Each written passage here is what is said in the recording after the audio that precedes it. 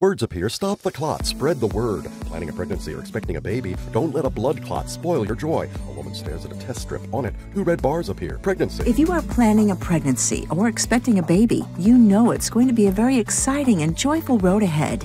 From doctor's visits, where you might catch the first glimpse of your developing baby during an ultrasound, to decorating the nursery and picking out precious little baby clothes, you should enjoy all of these special moments. A woman with her doctor. As you prepare for the day that your baby arrives, keep in mind that when you take care of yourself, you're taking care of your developing baby. One topic that is important to discuss with your doctor is your potential risk for blood clots that can occur during pregnancy, childbirth, and up to 3 months after the baby is born. A woman and infant. Pregnancy and childbirth are major risks for the development of dangerous blood clots, but with the right information, you can take steps to help prevent a blood clot. First, it's important to know your risks.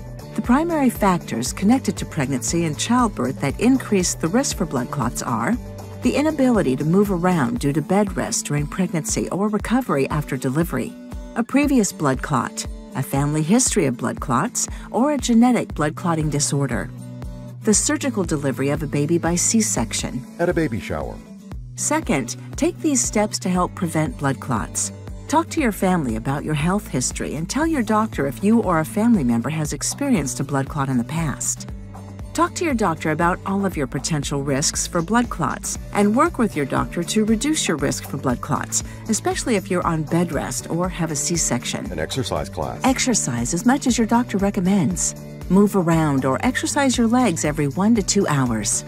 Drink about 10 glasses of liquid each day if you're pregnant, and about 12 to 13 glasses of liquid each day if you're breastfeeding.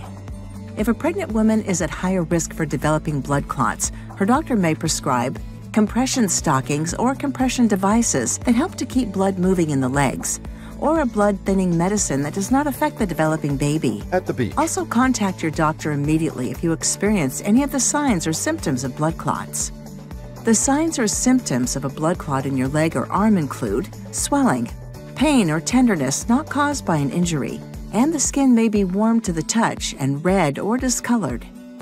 The signs or symptoms of a blood clot in your lung include difficulty breathing, chest pain that worsens with a deep breath, coughing or coughing up blood, and a faster than normal or irregular heartbeat. Throughout your pregnancy and for the 3 months following the delivery of your baby, work with your doctor. Know your risks and how to prevent blood clots, and be sure to cherish every moment of this very special time.